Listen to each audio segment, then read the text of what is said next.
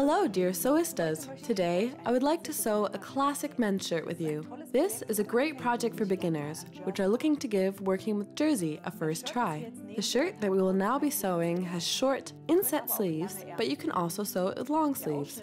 The neckline is round and nicely serged on the back part. If you want, you can also sew a little chest pocket, and this nice button placket here. You can get the pattern for the men's shirt on my website, pattydoo. There, you can also choose other options, for example, one with a V-neck or a shoulder yoke. To sew the shirt, I use a serger machine by Pfaff. Further information on this machine can be found if you click on the link below.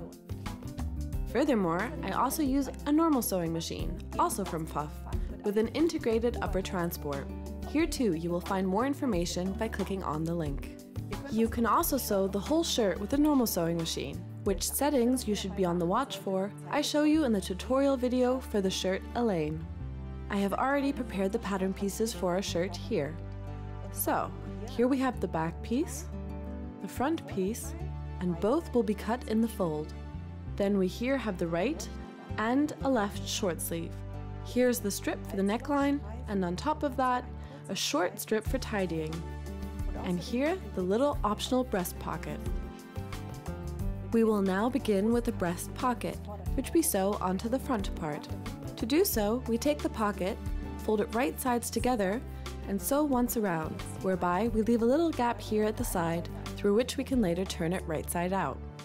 I now sew with a jersey needle and a normal straight stitch with a length of 2.5. The seam allowance is 7 mm, so I can just guide my piece along the presser foot edge.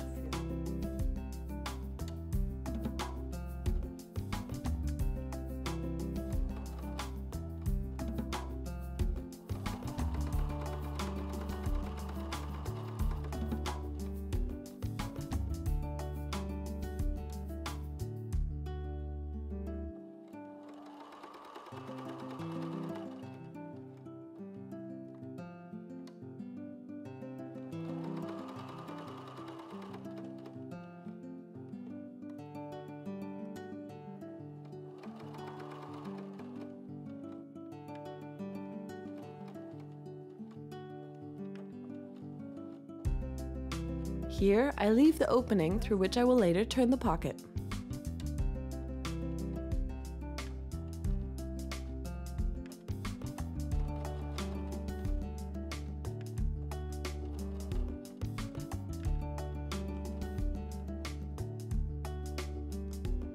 So, next we can cut off the seam allowances at the corners, turn the pocket right side out, and iron it.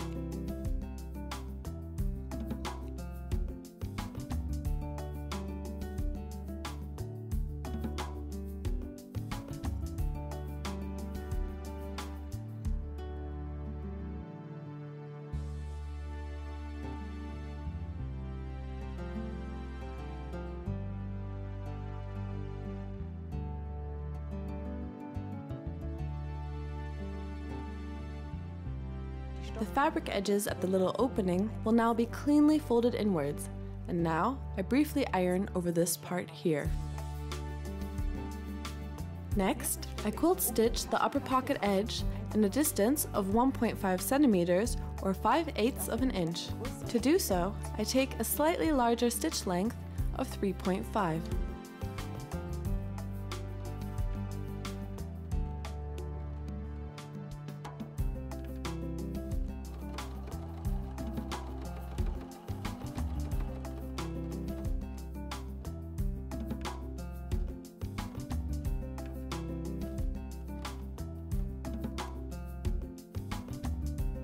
When positioning the pocket on the front piece, I used the pattern for guidance and marked the correct position with a few pins. With this fabric, I can also orientate myself along the stripes. Now you can pin the pocket in place along the lower edge, or you can use this super practical double-sided tape. Then you can just stick the pocket on and nothing can slip.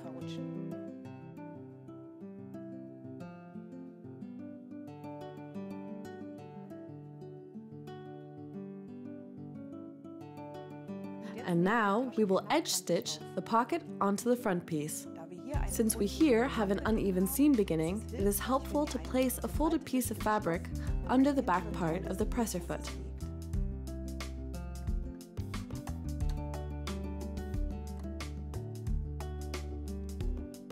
And you can sew the pocket on with a distance of 2 to 3 millimeters or 1/8 of an inch from the edge.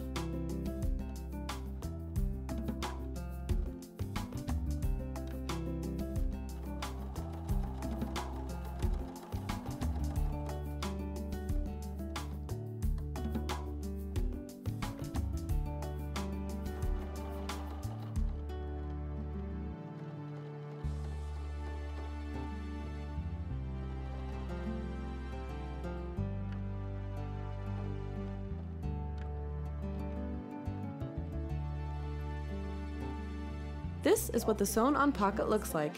If the fabric is a bit out of shape here, you can just iron that flat. And now we will continue with the shoulder seams. To do so, we lay the front and back pieces right sides together and sew them together at the shoulders up here.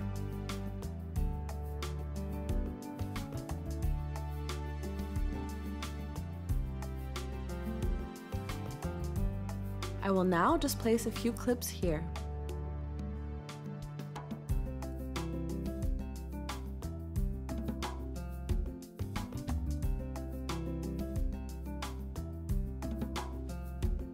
Next, I will continue with the serger machine. Here, the seam width is only 7 millimeters.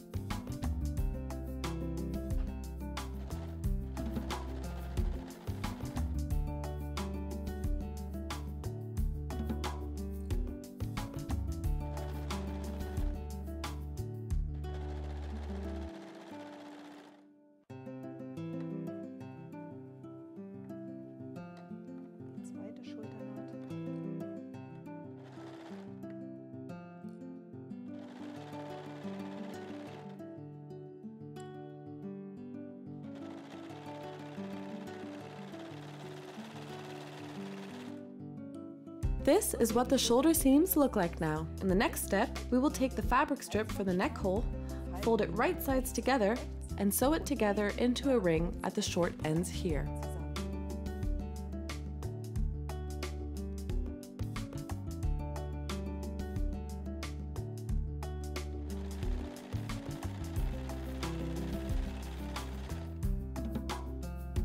This is now our ring for the neckline, and so you can nicely follow the next few steps.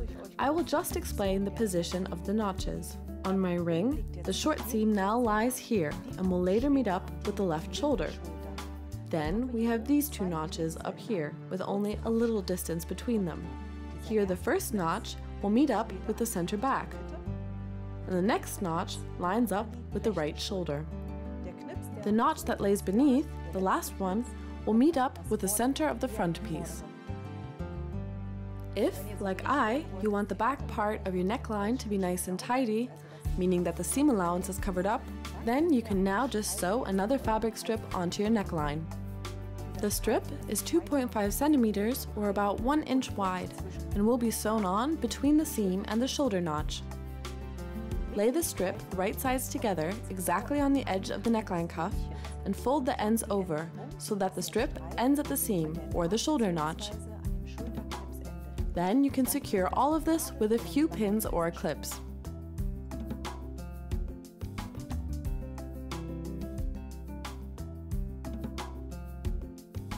The secured strip we can now sew onto the neckline cuff with the sewing machine. I will now use a simple straight stitch about 5 millimeters or 1/8 of an inch close to the edge.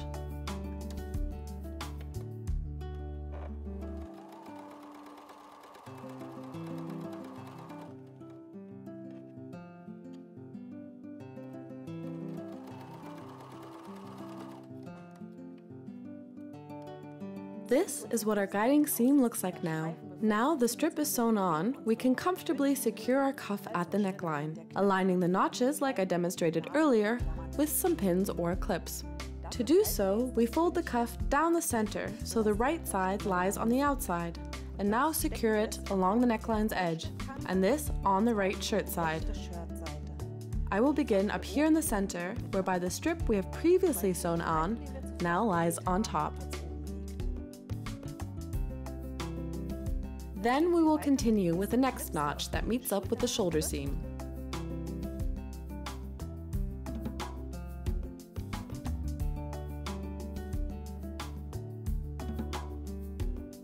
And this notch here aligns with the front center, which I also previously incised a little bit.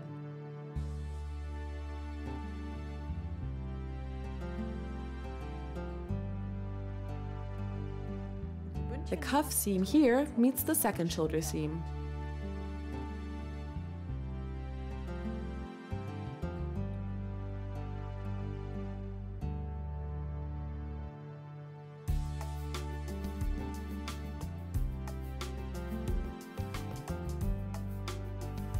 The cuff ring is now secured on the right shirt side. The wrong fabric side lies on the outside. Here too you can see that the ring is shorter than the circumference of the neckline. This is necessary since the ring will be stretched when we are sewing it on, so the neckline lies nice and flat later. I now begin with the seam at the back of the neckline.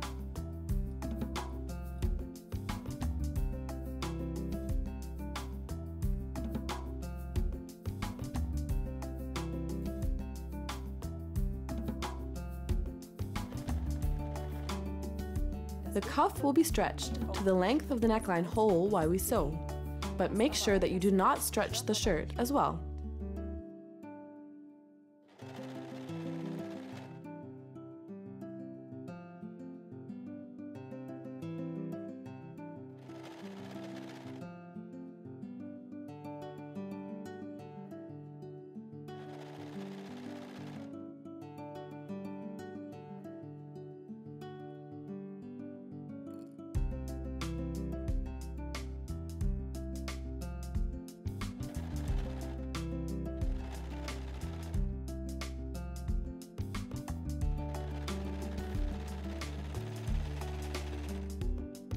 And this is what the neckline looks like now when it has been turned. In the next step, we will now just sew on a neatening strip. To do so, I fold the shirt open again. And then I lay the strip around the seam allowance and secure it with a few pins.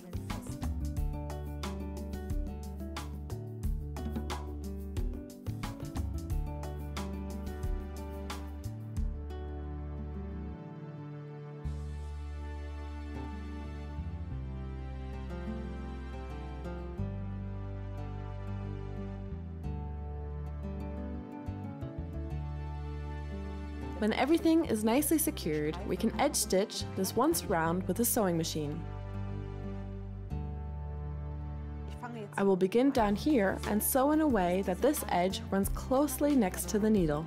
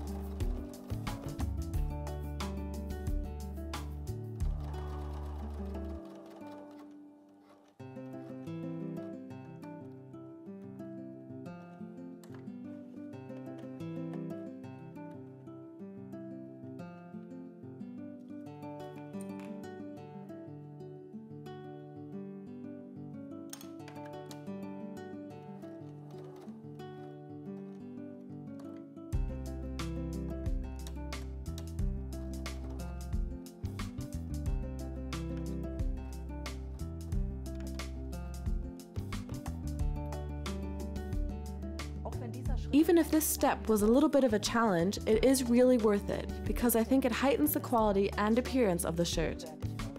If this is too difficult for you, however, then you can also omit this step. By the way, I used different colored threads for my seam. The upper thread, so the one coming from the thread spool, is turquoise, and the bobbin thread here on the spool is brown. Now we can simply finish sewing the shirt, or if you would like, you can now add a button placket to the neckline. And how this is done, I show you step by step in another video, which you can watch by clicking on this link below. This is, for example, what the neckline with a button placket can look like. And in the next step, we will sew the sleeves to the armholes. We have a right and a left sleeve, and which sleeve belongs to which armhole you can determine through the notches, the little incisions which you will have carried over from the pattern piece. Now lay the shirt open in front of you so the right fabric side lies on top. Then take the sleeve and lay it on the shirt. In doing so, the wrong fabric side of the sleeve lies on top and the right fabric side of the sleeve and also of the shirt are lined together on the inside. Now, we pin the sleeve curve to the armhole, whereby the two notches of the front piece here meet up with the two notches of the sleeve.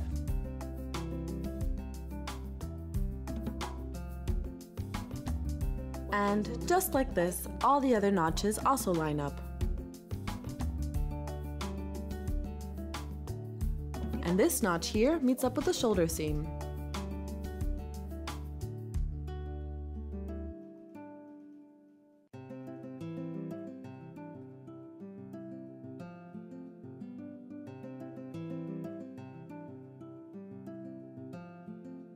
Here, two differently shaped fabric edges are meeting up, but since the fabric is very elastic, we can stretch this straight while sewing.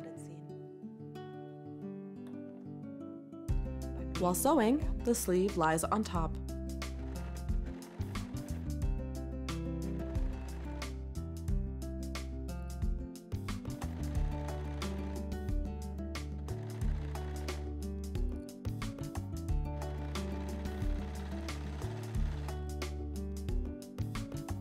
So, this is what the first sleeve seam looks like, and in the same way, we will now sew the other side.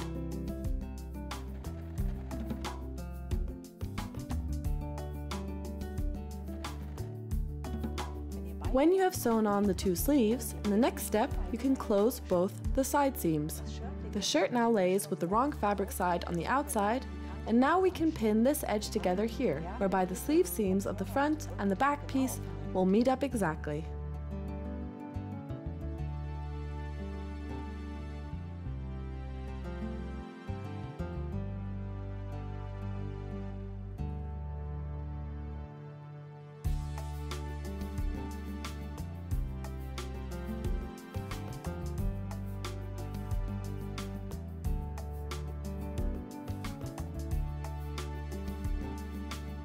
If, like me, you have used striped fabric, then you should make sure that these stripes are nicely aligned. Potentially, you could also place a few pins, but make sure that these don't get caught in the blade.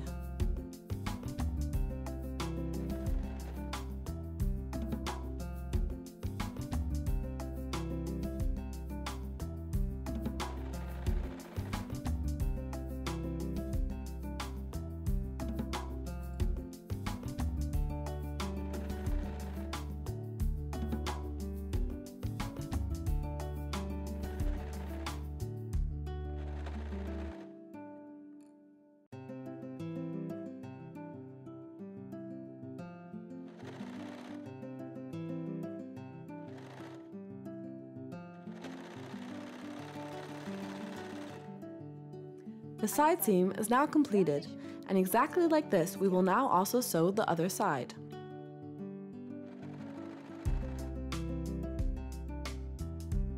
When you have sewn both sides together, then you can turn the shirt and last but not least, sew the hems on the sleeves and down here. To do so, we iron the fabric edges over by 2 centimeters or 3/4 of an inch to the wrong side. The seam allowance for this is already included in our pattern.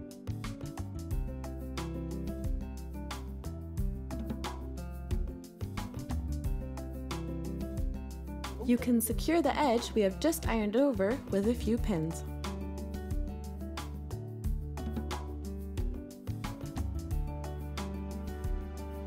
The hem edge is now ironed over, and now you have a few different options of how you can sew it on. The first option would be with a serger machine. How this works, I show you in my video To the Shirt Live. You can reach that by clicking the button. You can also sew the seam with a normal sewing machine, for example with an elastic stitch. This I show you in my video for the shirt Elaine. Or you can use a sewing machine with a twin needle. This you can watch in our video about the children's dress. I will now show you a fourth option, which will be sewing with a serger machine with a flat lock stitch. To do so, we first have to change a few settings at the machine. First, we remove a needle. Second, we flip up the blade as a safety measure. And then we have to adjust the thread tension. This machine has an automatic tension regulator, with which all thread tension can be automatically set. This I will set to E. On other serger machines, we set the needle thread tension to very low, and the tension of the upper overlock hook to medium, and that of the lower hook to very high. The best thing to do is check your instruction booklet and test the different settings on a practice piece. The flat lock seam has two different sides, and I would like that the ladder stitch is later visible on the outside. To do so, fold over the hem edge in a way that the fabric edge lies precisely in the fold here.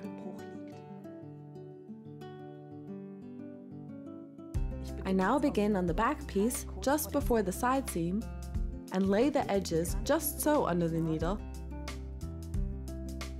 that they are hit exactly by the needle and the fabric looping takes place on the right and outside of the fabric.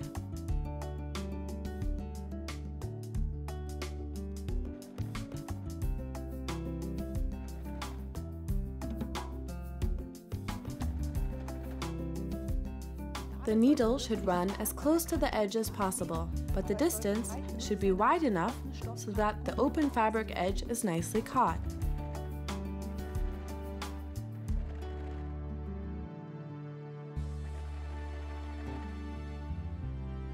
Before I hit the beginning of the seam here, I cut off the thread chain.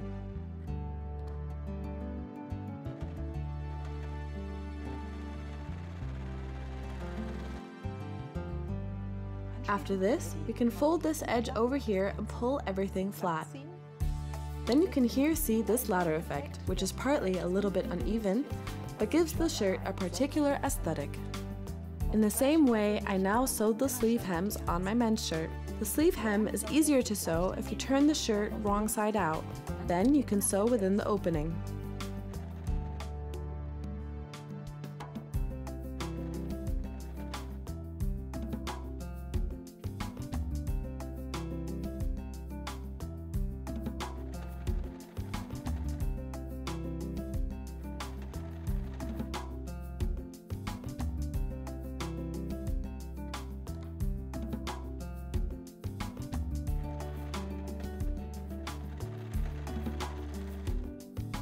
And now, our great men's shirt is done! I hope you had as much fun sewing it as I did. More sewing tutorials, in which I explain everything step by step, you can find here in my YouTube channel. And the corresponding patterns are available at pattydoo. Bye, and until next time!